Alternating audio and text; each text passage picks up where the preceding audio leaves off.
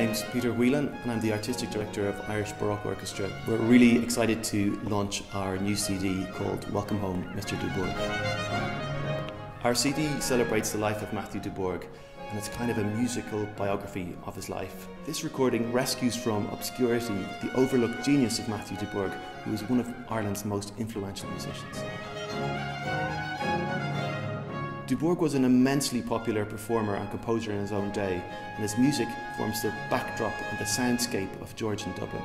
These works by Dubourg are being presented for the first time, having never been published or recorded before. A lot of the music on this album has strong intrinsic connections with Dublin Castle.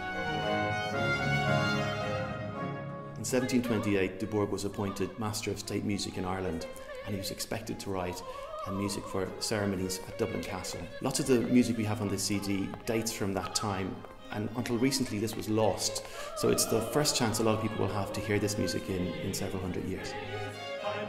Perhaps the most important event in the history of Irish music was Handel's arrival in 1742, where he premiered Messiah in Fishamble Street. In fact, Matthew Dubourg was actually leading this orchestra at the time. This release marks the beginning of a journey with the Irish Baroque Orchestra, where we explore the great composers from Purcell all the way up to Mozart and their Irish connections.